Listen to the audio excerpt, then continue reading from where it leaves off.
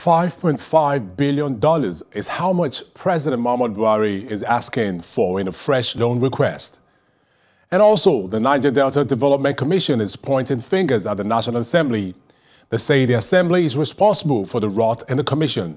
This is Plus Politics, and I am Benny Ark.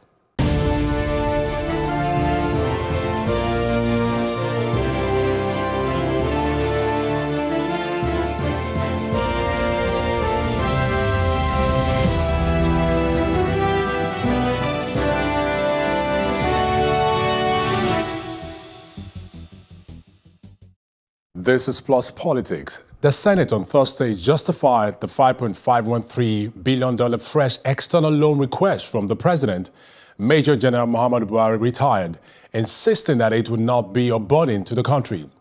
The National Assembly had in April this year approved the sum of 850 billion naira domestic loan request of the President to finance projects in the 2020 budget. The loan was to be sourced from external domestic lending institutions, but the arrangement was frustrated due to the outbreak of the COVID-19 pandemic. And joining us to speak on this is political analyst, Mr. Gbola. And hopefully, as we progress in the show, we'll be joined by the Special Advisor to the President on Media and Publicity, Mr. Femi Adesina. Thank you, Mr. Gbola, for joining us on the show tonight. Thank you very much for the opportunity once again. Yet another budget padding saga. What's your perspective on the growing feud between the NDDC and the National Assembly? To be very honest with you, I think it's something that the general public has to diligently look into. And the reason why I believe we need to look beyond the theatrics and the dramatics is because since 1999, the National Assembly has earned the negative reputation of being a cesspit of connivances and compromises and a degree of blackmailing chieftains of executive agencies for the legislators to make money. One had always thought that under President Muhammadu Buhari, that wouldn't be much of an issue. But there we are. And this is not the first time. You must remember that the former DG of SEC once stood in front of one of the chambers of the National Assembly and accused some members of the House of Representatives, just like the NDDC chieftains are now accusing some members of the House of Representatives of shaking them down. So I'm one who is cautiously following the intrigues and would love to see where ultimately it ends. We're now being joined by the Special Advisor to the President on Media and Publicity, Mr. Femi Adesina. Mr. Femi Adesina, thank you for joining us on the show tonight. Thank you. Now, the PDP has called out President Muhammadu Buhari to desist from what it described as placing the nation on an international auction market following increased borrowing. What's your reaction to this? Well, I usually don't like to talk about PDP because since that party lost power in 2015, it's been behaving irrationally, talks irrationally, responds irrationally, and it's just utterly confused. The case of the party was made worse in 2019 when it lost the election again. It has completely gone round the bend. But then, you haven't asked me what my reaction would be to what the PDP has said. My reaction is that if the PDP in its 16 years had husbanded the resources of the country properly, when oil sold at $143 per barrel and stabilized at $100 per barrel for a number of years, if it has utilized that money well, if it has built up the foreign reserve, if it has saved locally, Nigeria will not need to borrow. Recall that before that party was given the left leg of fellowship in 2015, the coordinating minister of the economy had told the country that that government didn't have the will to save. That was number one. Number two, she also told the country that the government was already borrowing to pay salaries. Now the question is, what happened to the humongous revenue coming from oil? If that revenue had been properly husbanded, properly utilized, Nigeria would not need any cause for loan. And PDP would not then be saying all the irrational things it is saying now. So if Nigeria is going for loans, it was because PDP was a spendthrift party. It spent everything that came in.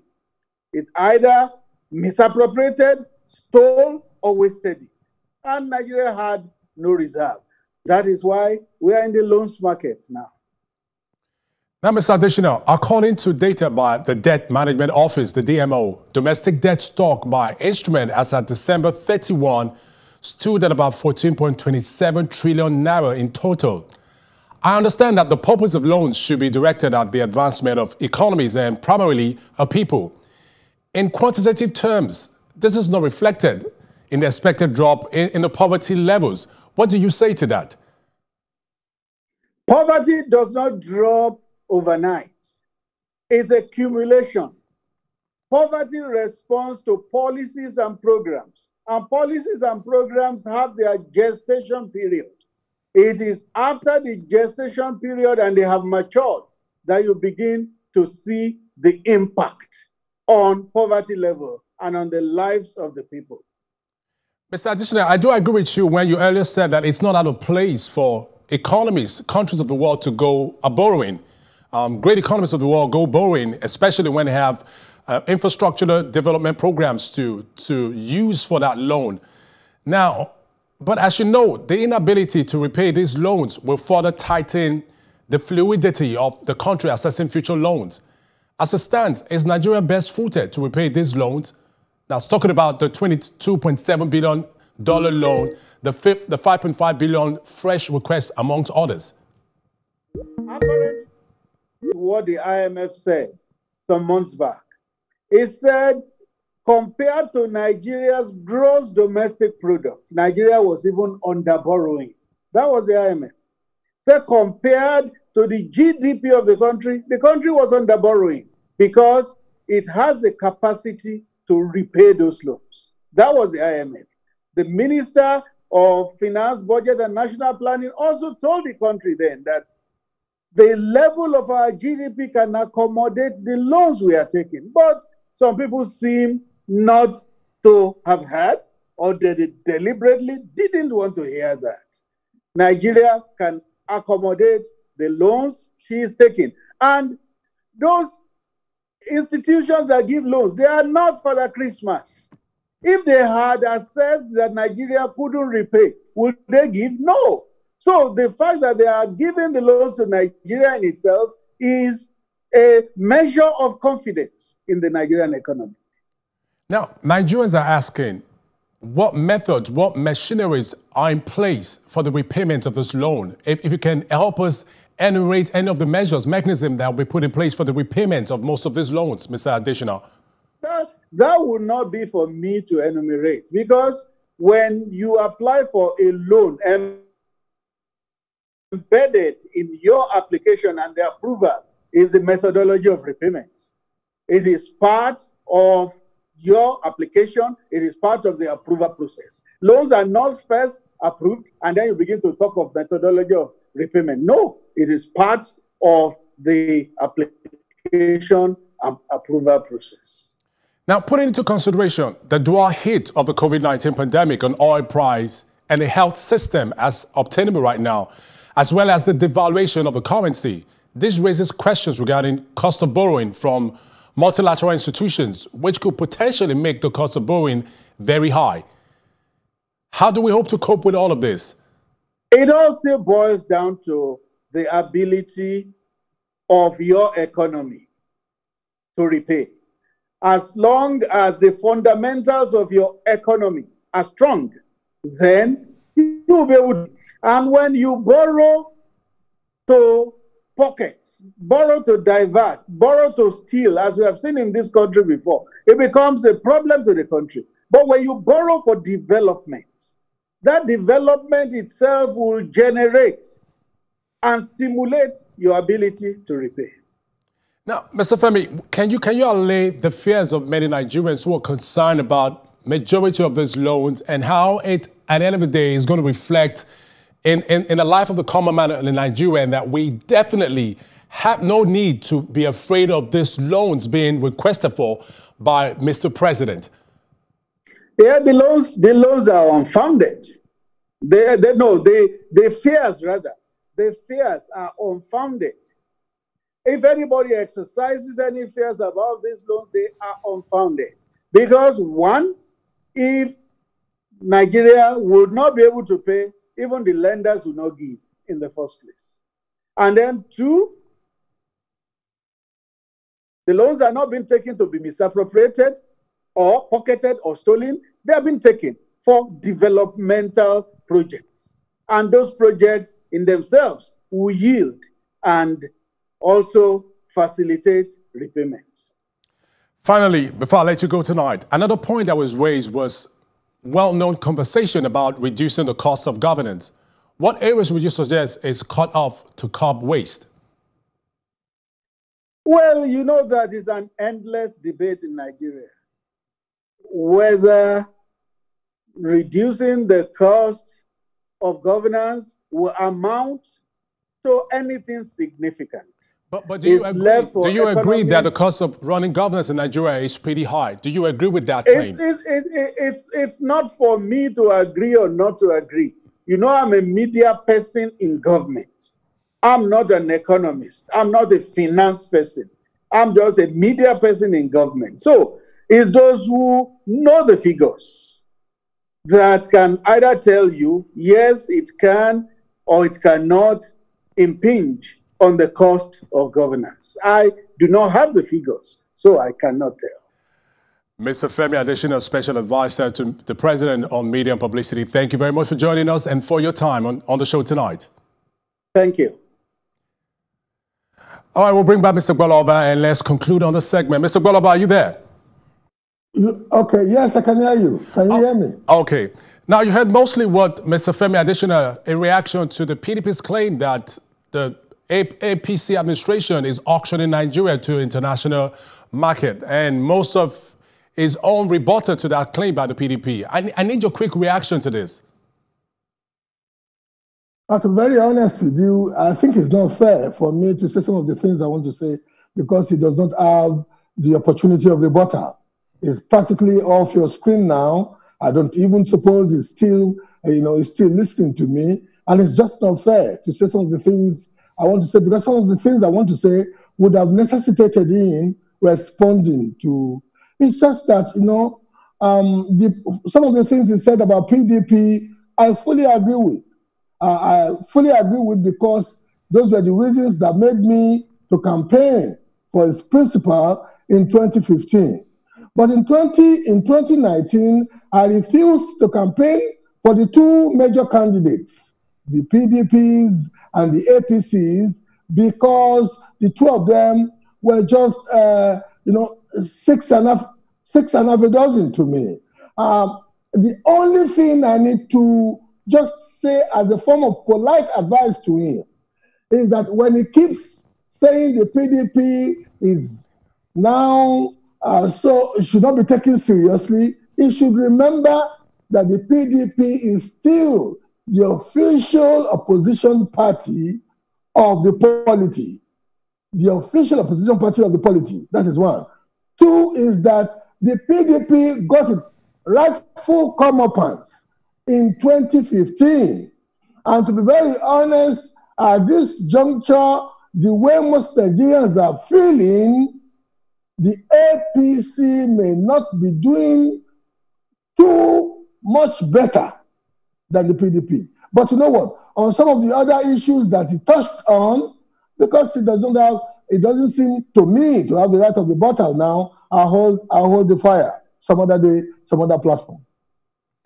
Now, he did say, lastly, before we go to the next segment, he did say that the IMF, the loaning body, did say that we have the capacity. In fact, we are under borrowing. What's your reaction to this?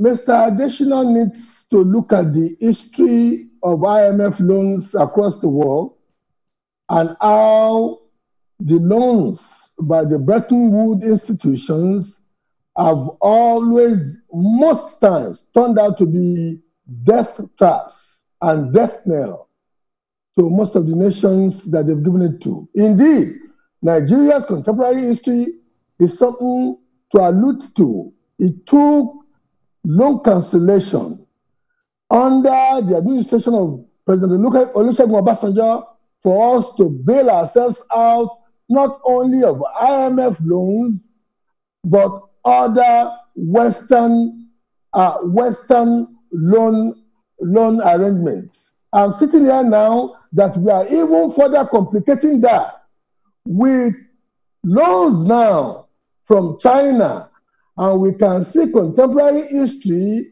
we can see contemporary issues on loans or facilities from China, from countries on the east coast of Africa, to countries in Asia, to countries in the Caribbean and Latin America. I'm sitting there believing or thinking that the conceited submission by Mr. Adesina that the loan givers would have done their homework and that they would be given the loan based on some fundamentals. I'm saying the history of these institutions and how those loans have turned to cul-de-sacs for beneficiary nations don't support the submission. What is very pertinent in your recommendations, Mr. Gbola, as a social-political analyst for the administration of President Muhammadu Buhari when it comes to loan borrowings? Oh, I must say, importantly at this juncture, that at least we are seeing some of the infrastructures that they are putting in place with those loans. I am one who tries to be fair to all parties, in so much as I believe that our two major political parties in Nigeria, APC and PDP, are just have 6 and a half a dozen.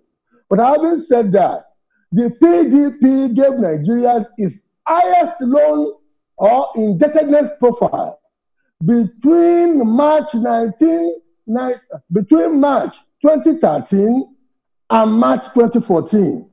There was a dramatic jump from $48 billion in our external debt in March 2013 to $65 billion external debt in March 2014. That was the highest. And I dare say, as a Nigerian, that I can't see any tangible infrastructures, any tangible infrastructure that were put in place, for those lousy amount of money.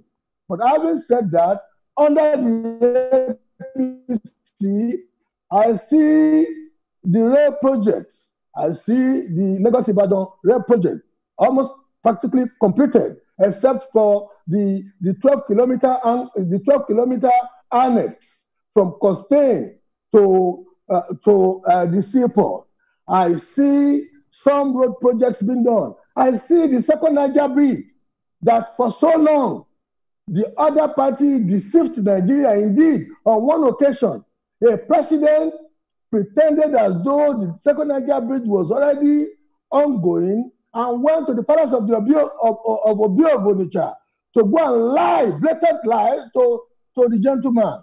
So in some respect, I may want to tick just half of the mark for APC doing better with translating some of those facilities to infrastructure. But on a general note, the kleptocracy under APC may not be as lousy as what we had under the PDP. But like I said earlier on, the PDP has gotten its electoral common pass in 2015, and the APC has to be very circumspect. All right. Thank you, Mr. Gbola, for your contribution to this segment. And you're still with us on the next. We'll take a break now. And when we return, the ongoing saga between the NDDC, the IMC, and the National Assembly is up next for discussion. Stay with us.